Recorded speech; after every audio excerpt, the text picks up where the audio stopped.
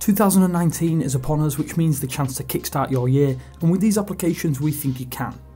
Not all are exactly unknown and some you'll already have already, but we figure they'll help you be more healthy, happy and productive throughout 2019, so let's go.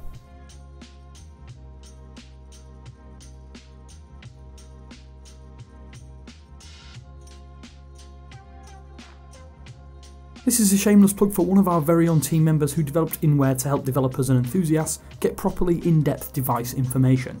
You can see everything from display information, camera details and even the status of root. I feel like I'm doing this application a complete disservice as it really is a superb utility tool that is an essential download. There isn't a built-in unzip tool in stock Android at the very least, so if you like the stock file manager, then for productivity purposes, then this simple, good-looking unzip tool works great. I use it daily to unzip files to view CSVs, and with no native way to view, it's an essential for my workflow. If you download files too, it also scans for new zip files and allows you to open archives for your preferred location. Combined with a decent file explorer, it's a great extra productivity tool. Although I use the stock Files app for folder management on my Pixel 3 XL, Solid File Explorer is most definitely the best third-party file management app still available. The paid version is my go-to, and the ability to link directly to cloud storage options is one of the reasons it makes it such a great file management system. There's even a built-in unarchiver, making my previous unzip app a little bit redundant if you're happy to swap out your entire current file management system. As far as weather apps go, Dark Sky is one of the very best available. It's actually relatively new to me and was recommended by a fellow 9to5 Google team member. It's great for someone like me who lives in rainy England and is constantly checking to see whether I need to take a jacket with me whenever I head out. This daily tussle with the weather is made easier as Dark Sky has live in-depth weather front information, so heading out for a walk doesn't result in getting caught in the rain. It does require a $2.99 subscription fee, but it's well worth the money for a regularly updated and superb looking weather management app.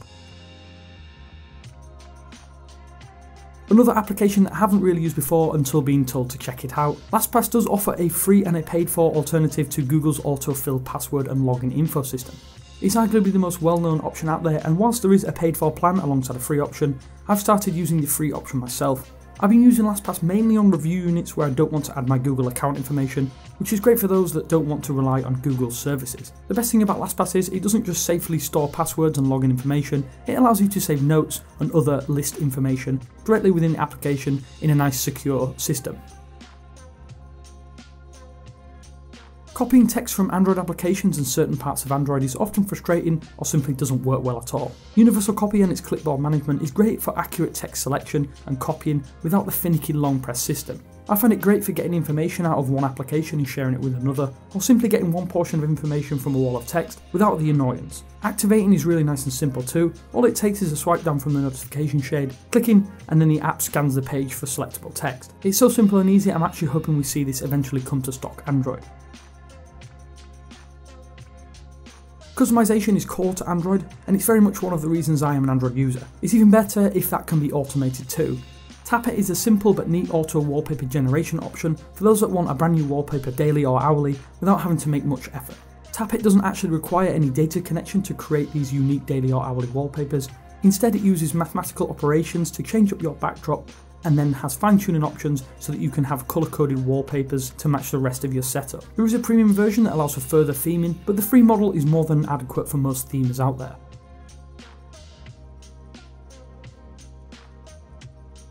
Neverthink is an app that I've dipped in and out of for quite a while, and it replicates normal TV but instead has curated channels of YouTube content rather than a proper programming schedule.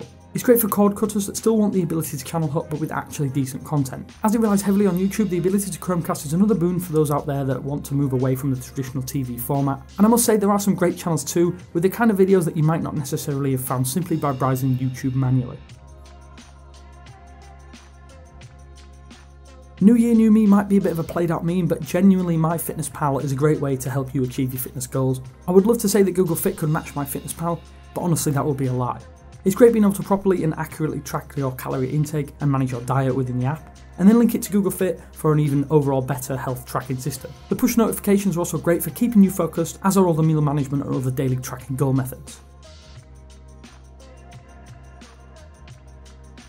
It's It's 2019 and we still can't believe that some people are not using Google Photos. It simply is the best gallery app out on any platform. Well, at least in our opinion.